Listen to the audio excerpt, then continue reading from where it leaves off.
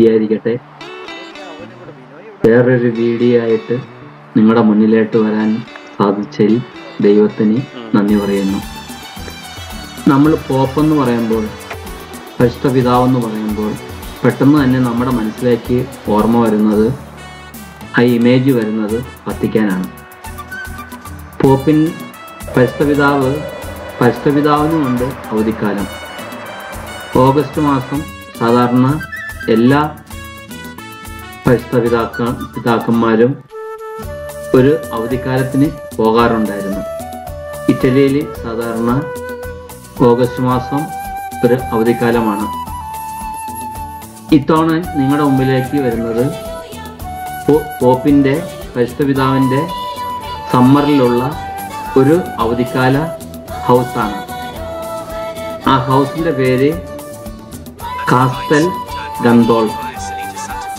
Castle ഗന്തോൾഫ് റോമിൽ നിന്ന് ഏറെക്കുറെ 24 കിലോമീറ്റർ ദൂരെയാണ്. കാസ്റ്റൽ ഗന്തോൾഫ് എന്ന് പറഞ്ഞ ആ വീട് 12-ാം നൂറ്റാണ്ടിൽ ഉണ്ടായിരുന്ന ഒരു ഡ്യൂക്ക് ഗന്തോൾഫി ഫാമിലിയിൽ നിന്ന് വത്തിക്കാൻ മേടിച്ചതാണ്. ഇപ്പോഴും ആ ഹൗസ്, ഈ പാലസ്, ഈ കൊട്ടാരം, പരിശുദ്ധ പിതാവിൻ്റെ കൊട്ടാരം ഇപ്പോഴും വത്തിക്കാൻ്റെ കീഴിലാണ്. അങ്ങനെ ഒരു സ്ഥലത്തേക്കാണ് നിങ്ങളെ ഞാൻ ഇത്തവണ കൊണ്ടുപോകുന്നത്. കാണുക, എൻജോയ് ചെയ്യുക, അതിലുപരിയായിട്ട് പരിശുദ്ധ പിതാവിന് വേണ്ടി പ്രാർത്ഥിക്കുക. ഗന്തോൾഫിലേക്ക് നിങ്ങൾക്ക് ട്രെയിൻ മാർഗവും വരാം, റോഡ് മാർഗവും നിങ്ങൾക്ക് എത്തിച്ചേരാവുന്നതാണ്. റോമ ടെർമിനിയിൽ നിന്ന് ട്രെയിനുണ്ട്. റോമിൽ നിന്ന് ഏറെക്കുറെ 24 കിലോമീറ്ററാണ് ഇങ്ങോട്ടുള്ളത്. ഈ വശത്തേക്ക് വരുമ്പോൾ പ്രധാനപ്പെട്ട ഒരു സിറ്റികൾ ഫ്രെസ്കാത്തി, റോക്കാദിപ്പാപ്പ എന്നൊക്കെ പറഞ്ഞ ടൗണുകളാണ്. എന്തുകൊണ്ടാണ് ഈ പോപ്പ് പരിശുദ്ധ പിതാവ് ഈ സ്ഥലത്തേക്ക് വന്നതിനുള്ള കാരണം? ഒന്നാമത് ഇവിടുത്തെ ഈ സമ്മറിലുള്ള തണുപ്പാണ്. ഇവിടെ നല്ല തണുപ്പാണ്. ഇവിടെ നിങ്ങൾക്ക് മുമ്പ് തന്നെ ഞാൻ കാണിച്ചൊരു തടാകം, അൽബാനോ എന്ന് പറഞ്ഞ തടാകമാണ്. അത് അൽബാനോ തടാകത്തിൻ്റെ മുകളിലായിട്ടാണ് ഈ കാസ്റ്റൽ ഗന്തോൾഫ് സ്ഥിതി ചെയ്യുന്നത്. കൂടാതെ നമ്മൾ റോമിൽ നിന്ന് ഇങ്ങോട്ട് വന്ന വഴിക്ക് ഇഷ്ടംമാതിരി വില്ലാസ് കാണാൻ സാധിക്കും. ആ കാലങ്ങളിൽ, അതായത് 12-ാം നൂറ്റാണ്ടിൻ്റെയൊക്കെ ആ സമയത്ത് റോമിലുള്ള പ്രഭുക്കന്മാർ ഈ ഏരിയകളിൽ വലിയ വീടുകൾ പണിതിരുന്നു. കാരണം ഒന്നാമത് ആ കാലങ്ങളിൽ മലേറിയയിൽ നിന്നും ഈ ഏരിയ വളരെ സ്വതന്ത്രമായിരുന്നു. മലേറിയ ആൾക്കാർക്ക് പിടിക്കില്ലായിരുന്നു. അങ്ങനെ ഒരു കാരണവും, പിന്നെ ഈ സമ്മറിലുള്ള നല്ല തണുപ്പും, പിന്നെ നമ്മൾ ഇങ്ങോട്ട് വന്ന വഴിക്ക് ഇഷ്ടംമാതിരി വലിയ വില്ലകളും കാണാം. പിന്നെ ഇൻ്റർനാഷണൽ സ്കൂളുകളൊക്കെ നമുക്ക് ഇപ്പോൾ കാണാൻ സാധിക്കും. ഇപ്പോൾ നിങ്ങൾ ഈ സമയത്ത് കാണുന്ന വീഡിയോ കാസ്റ്റൽ ഗന്തോൾഫിലുള്ള ഗാർഡനാണ്. ഏറെക്കുറെ 55 ഏക്കറാണ് ഈ സ്ഥലം. അതിനകത്ത് ഗാർഡനും ഉണ്ട്, പരിശുദ്ധ പിതാവിൻ്റെ പാലസുമുണ്ട്. ഇപ്പം നമ്മൾ ഈ സ്ഥലത്തൂടെ, ഈ ഗാർഡനിലൂടെയാണ് കടന്നു പോകുന്നത്. ഈ ഗാർഡനിൽ നടന്നു കാണാൻ ഏറെക്കുറെ 1.5 മണിക്കൂറുണ്ട്. ഈ 1.5 മണിക്കൂർ നിങ്ങൾക്ക് ബസ്സിലും പോകാം, നടന്നും പോകാം. ടിക്കറ്റിൻ്റെ വില 10 യൂറോയാണ്. 7 യൂറോ നിങ്ങൾ പേ ചെയ്ത് കഴിഞ്ഞാൽ ഗാർഡൻ കാണാം. 10 യൂറോ നിങ്ങൾ പേ ചെയ്ത് കഴിഞ്ഞാൽ പരിശുദ്ധ പിതാവിൻ്റെ പാലസും കൂടെ കാണാം. ഇപ്പോൾ നിങ്ങൾ കാണുന്ന കുറേ മരങ്ങളാണ്. ഈ മരങ്ങൾക്കൊക്കെ എല്ലാം 400 വർഷവും 800 വർഷവും പഴക്കമൊക്കെയുള്ള മരങ്ങളാണ് നിങ്ങളിപ്പോൾ കാണുന്നത്. ഈ കാണുന്ന ഇത് ഭയങ്കര വിഷമുള്ള മരം ആണെന്നാണ്, ചെടിയാണെന്നാണ് ആ ഗൈഡ് പറഞ്ഞത്. കൂടാതെ ആ ഗൈഡ് പറഞ്ഞു, ഇപ്പോൾ അവർക്ക് കണ്ടുപിടിക്കാൻ സാധിച്ചു, ആ ചെടിയിൽ നിന്നും ഏതോ വസ്തുക്കൾ കൊണ്ട് ക്യാൻസർ ചികിത്സപ്പെടുത്താനും ക്യാൻസറിൽ നിന്നും രോഗത്തിൽ നിന്നും ഭേദമാകാനുള്ള മരുന്ന് ഉണ്ടാക്കാൻ കഴിയുമെന്നും പറഞ്ഞു. ഇപ്പോൾ ഈ കാണുന്നത് ഒരു മതിലാണ്. ഈ മതിൽ റോമൻ ചക്രവർത്തിമാർ ഉണ്ടാക്കിയ മതിലാണ്. ഈ മതിലിന്റെ പ്രത്യേകത എന്നാന്ന് പറഞ്ഞാൽ ആ കാലങ്ങളിൽ ആൾക്കാർക്ക് വന്ന് നിന്ന് കുളിക്കാമായിരുന്നു. അവിടെ നിന്ന് കുളിക്കാമായിരുന്നു. കൂടാതെ ഈ കൊട്ടാരത്തിനുള്ള വേറെ പ്രത്യേകത രണ്ടാം വേൾഡ് വാറിൽ ജൂയിഷിനെ പോപ്പ് കൊണ്ടുവന്ന് രഹസ്യമായിട്ട് ഇവിടെ താമസിപ്പിച്ച അവരെ രക്ഷിച്ചു. അന്നേരം ഈ ഭാഗങ്ങളിലാണ് ഈ ജൂയിഷ് പീപ്പിൾ താമസിച്ചെന്ന് പറയുന്നത്.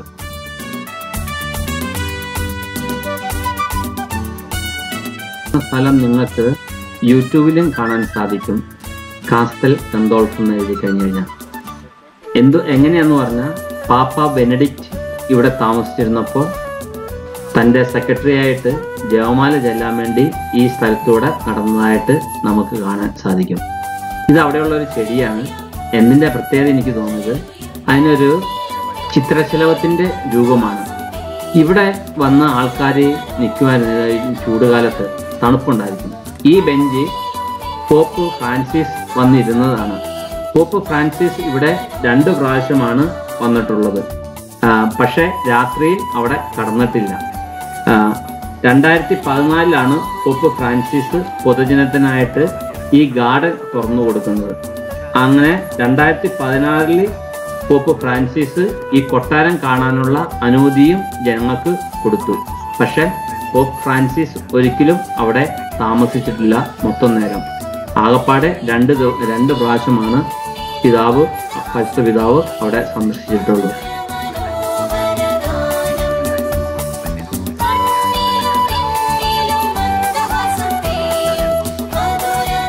ഇപ്പോൾ നിങ്ങൾ കാണുന്നത് പോപ്പ് ഉപയോഗിച്ചിരുന്ന വാഹനങ്ങളാണ്.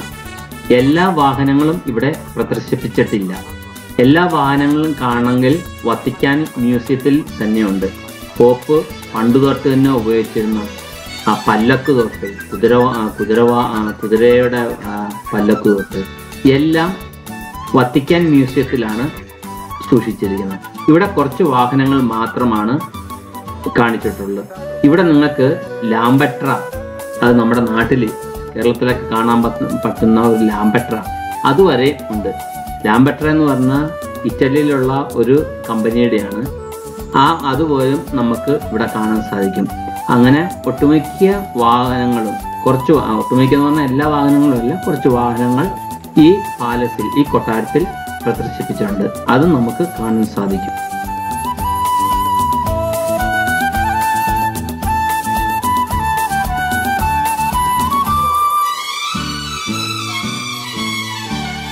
ഞങ്ങൾ അങ്ങോട്ട് കയറിയപ്പോൾ ആ ഗൈഡ് ആ ഗാർഡനിൽ മാത്രമാണ് നമ്മുടെ ഒപ്പം ഉണ്ടായിരുന്നത്. അന്നേരം ആ ഗൈഡ് പറഞ്ഞത് അവിടെ എന്തൊക്കെ ചെയ്യാം, എന്തൊക്കെ ചെയ്യാൻ പാടില്ലെന്നുള്ളത്. ഗാർഡനിൽ നമുക്ക് വർത്താനമൊക്കെ പറഞ്ഞ് സംശയങ്ങളൊക്കെ ചോദിച്ച് പോകാം. പക്ഷേ പരിശുദ്ധ പിതാവിൻ്റെ കൊട്ടാരത്തിൽ കയറി കഴിഞ്ഞു കഴിഞ്ഞാൽ നമുക്ക് അധികം സംസാരിക്കാനുള്ള അനുവാദമില്ല. ഫോട്ടോ എടുക്കാം, പക്ഷേ ഫോട്ടോ എടുത്തു കഴിഞ്ഞാൽ അതിനകത്ത് ഫ്ലാഷ് പാടില്ല. സിഗരറ്റ് വലിക്കാൻ പാടില്ല. പിന്നെ വലിയ ബാഗുകൾ തൂക്കി അതിനകത്തോട്ട് പോകാൻ പാടില്ല എന്നൊക്കെയാണ് ആ ഗൈഡ് ഞങ്ങളുടെ അടുത്ത് പറഞ്ഞത്.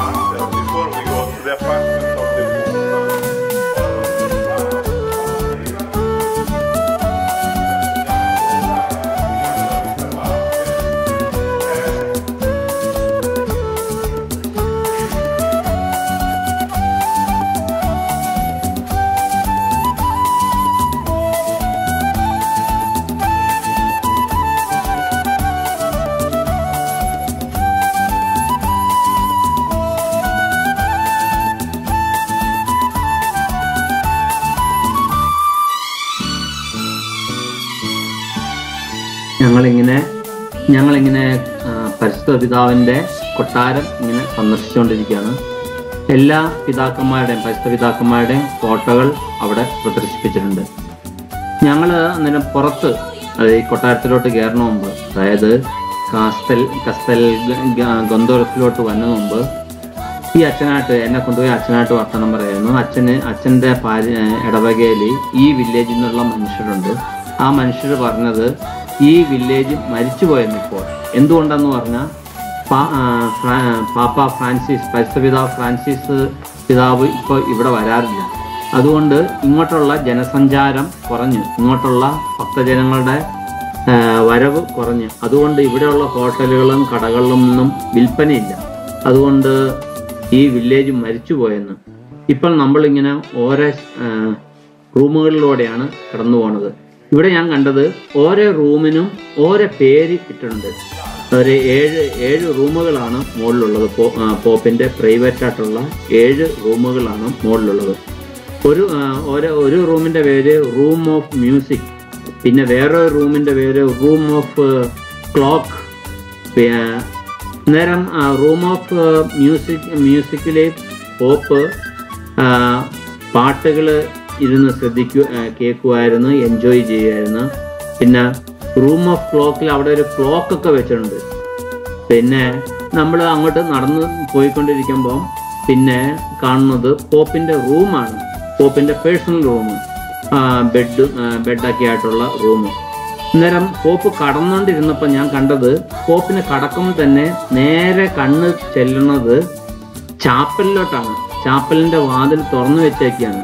അന്നേരം പോപ്പിനെ കടന്നുകൊണ്ട് തന്നെ ദിവ്യപ്രസാദം, കർത്താവിൻ്റെ ആ സ്വരൂപം അവിടെ ഇരുന്ന് കാണാൻ സാധിക്കുമായിരുന്നു.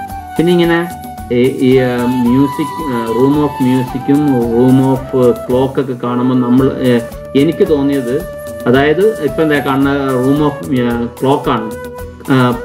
പരിശുദ്ധ പിതാവ് സമയത്തിലെ അടിസ്ഥാനമുണ്ടായിരിക്കണം. അതായത് സമയം, എല്ലാവരുടെയും സമയം പിതാവ് റെസ്പെക്റ്റ് ചെയ്യണം. മ്യൂസിക് എന്ന് പറഞ്ഞാൽ സന്തോഷത്തിൻ്റെയും ആനന്ദത്തിൻ്റെയും ഒരു സൂചകമാണ്. അന്നേരം പരിശുദ്ധ പിതാവ് ഒരു സീരിയസ് ആയിട്ടുള്ള ഒരു ആയിരിക്കരുത്. ഈ ഉല്ലാസവേളയിൽ പോലും പരിശുദ്ധ പിതാവ് പ്രാർത്ഥനയിലും സന്തോഷത്തിലും മറ്റുള്ളവരുടെ വിചാരങ്ങളും വാക്കുകളിലും സ്നേഹിക്കുന്ന ഒരു വ്യക്തിയാകണം. അതായത് മ്യൂസിക്കിൽ അതായത് സംഗീതം ഇഷ്ടപ്പെടുന്ന വ്യക്തികളെല്ലാം ഒരു സന്തോഷമുള്ള ഒരു വ്യക്തികളായിരിക്കും ഒട്ടുമിക്ക ആൾക്കാരും. നേരം പരിശുദ്ധ പിതാവ് മ്യൂസിക്കും ഇഷ്ടപ്പെടുമ്പോൾ അത്ര സന്തോഷമുള്ള ഒരു വ്യക്തി ആയിരിക്കണം. പിന്നെ മറ്റുള്ളവരുടെ സമയം റെസ്പെക്റ്റ് ചെയ്യണവനായിരിക്കണം. പിന്നെ ഈ അവധിക്കാലത്ത് പോലും പ്രാർത്ഥന ഒരിക്കലും കളയരുത്. കടന്നുറങ്ങിക്കൊണ്ടിരിക്കുന്ന സമയത്തും എഴുന്നേറ്റ് നോക്കിയാൽ തന്നെ കാണുന്നത് കർത്താവിൻ്റെ ആ സ്വരൂപമാണ്. നേരം ആണെങ്കിൽ പോലും കർത്താവിനെ വിടരുത്.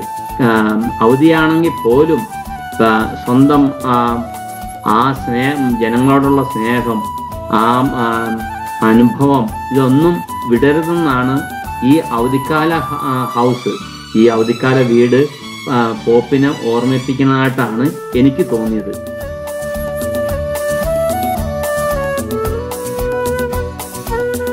നിങ്ങൾക്ക് ഇന്റർനെറ്റിൽ കാസ്റ്റൽ ഗന്തോൾഫിനെ കുറിച്ച് സെർച്ച് ചെയ്ത് കാണാൻ പറ്റുന്ന ഒരു കാര്യം എന്നാന്ന് പറഞ്ഞാൽ, അവിടെ ഉണ്ടായിരുന്ന മാർബിൾ വളരെ പ്രേഷ്യസ് ആണെന്നാണ് ഇന്റർനെറ്റിനകത്ത് എഴുതിയേക്കുന്നത്. ഞാൻ അവിടെ കയറി ചെന്നപ്പം തന്നെ ഇങ്ങനെ നടന്നുകൊണ്ടിരുന്നപ്പോൾ ആ മാർബിളിലോട്ട് എൻ്റെ ശ്രദ്ധ പോയി. അന്നേരം ഞാൻ കണ്ട് എത്രത്തോളം പവിത്രമായിട്ടുള്ള, അത്രത്തോളം പ്രഷ്യസ് ആണ് ആ മാർബിൾ എന്ന് എനിക്ക് തോന്നി. ഇത് പോപ്പിൻ്റെ പഠനശാലയാണ്, ഇത് പോപ്പിൻ്റെ ഓഫീസ്. അവിടെ ഇഷ്ടംമാതിരി പുസ്തകങ്ങളൊക്കെ ഇരിപ്പുണ്ട്. പോപ്പ് കടന്നുറങ്ങണതിൻ്റെ ആ റൂമിനോട് ചേർന്ന് തന്നെയാണ് പോപ്പിൻ്റെ പഠനശാല. ആ പോപ്പിൻ്റെ കിടക്കണ റൂം കഴിഞ്ഞ് പിന്നെ നേരെ ഓപ്പോസിറ്റ് പള്ളി. അതിന് കടന്നു പോയി കഴിഞ്ഞാൽ പോപ്പിൻ്റെ പ്രൈവറ്റ് സെക്രട്ടറിയുടെ ഒരു ചെറിയ റൂം നമുക്ക് കാണാൻ സാധിക്കും.